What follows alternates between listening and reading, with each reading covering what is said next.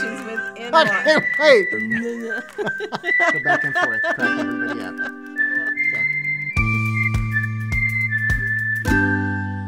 Hi, we're Chad and Marelda Garrison, and we've been married for 31 years.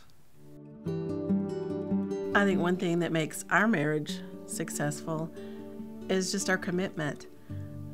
We went into our relationship knowing that it was for life and that divorce was not an option. And by saying it's not an option for divorce, what she means is she was going to kill me if I left. No. I think the other thing that has really made our marriage work is that we're very intentional about communication.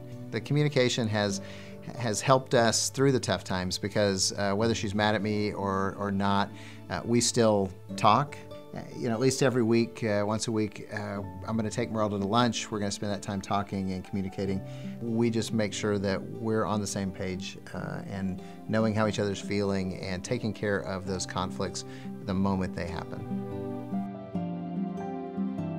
I don't think that we have a lot of conflict. Obviously we have our issues. Kids and the discipline of that. And sex. Differences with in-laws and, extended family. And sex. Money sometimes. And sex. Yeah. And sex sometimes. I think when it comes to conflict, we're both passionate about our ideas. We both are always right.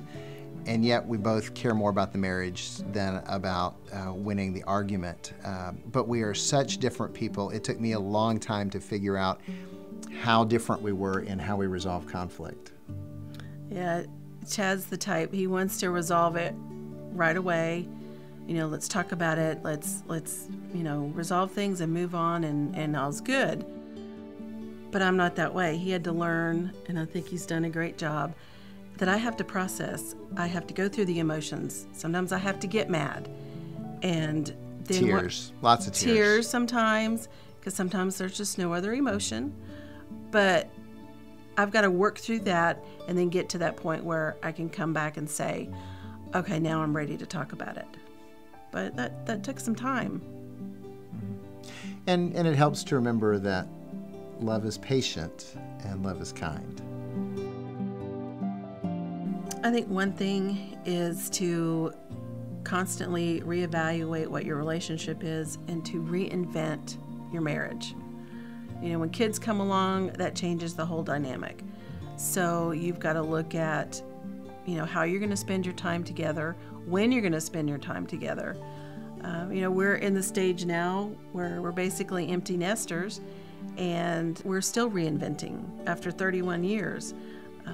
So I think that's a huge key, is to don't be stagnant and just keep things changing. Yeah. You have to invest in your relationship with your spouse. I know you love your kids, take care of your kids. I know you're invested in the job, but invest in the marriage. Make sure that you're having fun, that you're taking care of the relationship, you're listening to each other. The other thing I want every husband to know is this. The Bible tells us that the man who loves his wife loves himself. So guys, if you want a great marriage, you got to figure out how to bless your wife, and especially at that point of just how you love her. So I want to challenge you guys, look at your wife and realize that God calls you to love her as she is, not as you wish she was. And if you'll ask God to help you do that, He'll give you the power to love your wife and value her and enjoy her as the partner that you chose to marry, and realize that she is a blessing and a gift from God. And the more that you can bless her, then the more your life is going to be blessed, and the happier you're going to be, and the stronger your marriage is going to be.